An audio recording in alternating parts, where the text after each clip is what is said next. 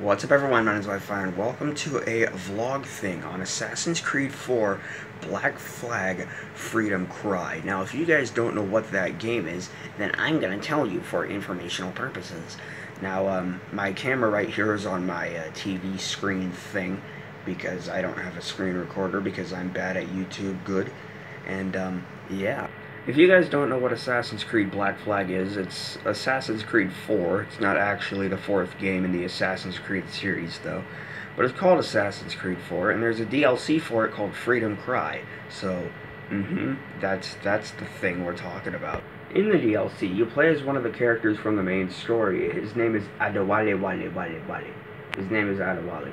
And he is a slave that has like broken out or something. I don't know, I don't pay attention to stories.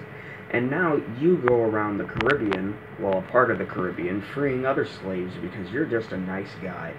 And yeah, that's basically the story thing in the game. So yeah, as you see here, it says I've freed 8,785 slaves.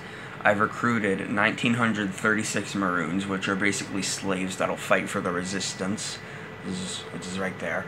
And over here, I have 20 out of 20 upgrades.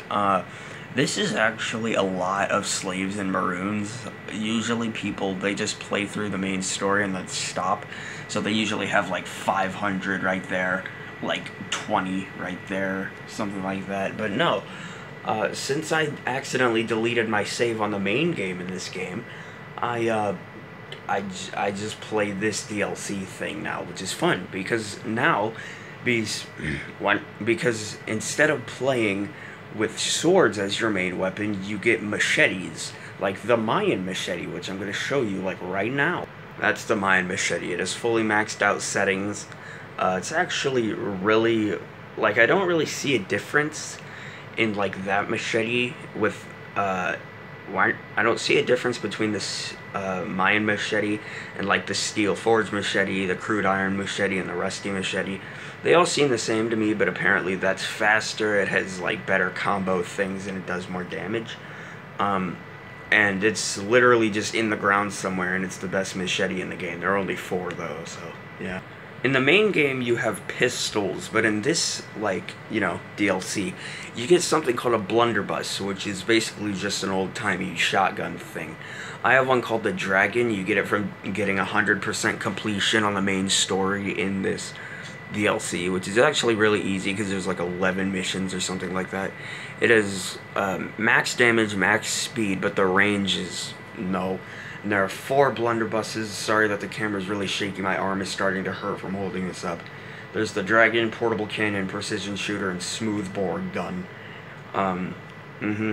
Right here we have pouches. They just allow you to carry more ammo for stuff. I don't know, kind of cool, but extremely boring.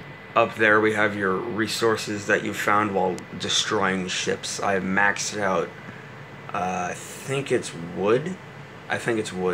Almost maxed out metal. This is the one all the way on the right. There's 1.3 million reals, which is a lot because money and things. I haven't actually showed you Adewale, but that's him. You can't really see him too well, but you know, he's an assassin. He's just like Edward from the main game. Let's get a really cinematic shot here, okay? There we go. Something tells me I'm doing this right. And that's your ship right there. It's called the Experto Crede. I don't really know how to pronounce it, but that's it, yeah, and we're going to go through some of the upgrades and the appearance here, so let me just pause the video because I don't know how to do things with one hand. Alright, so here we have the standard stuff for like all the upgrades on your ship and stuff. I have everything maxed out. Ironclad ram. You actually can't upgrade the ram in this DLC. You literally just get an iron ram on the front of your ship. It's kind of cool. However, the appearance part is where it gets cool. This is the Ares figurehead. Put on like the front of your ship and stuff. This is the Proud Lion figurehead, the Jackdaws figurehead, which is story main game ship thing, the Bronze Wheel, which is bad, the Wheel of Bindings, which is cool, the White Sails, and the Liberty Sails. But yeah. Right now there's not really much else to talk about. I'm just on the road to 10,000 slaves. I've been actually trying to do that for a month or 2 now, and I just wanted to sit down today and just play that, grind out, see how far I can make it, and probably do the exact same thing tomorrow. But yeah, there's not much else to say about this game, so, I apologize that I could not show any gameplay because I don't have a screen recorder because, as I said, I am bad at YouTube, but yeah, I hope that you guys enjoyed this vlog information thing about Freedom Cry. If you enjoyed, make sure to leave a like. If you didn't, make sure to leave a dislike. I want your feedback. My name's Whitefire, and I'll see you guys in the next video. Peace.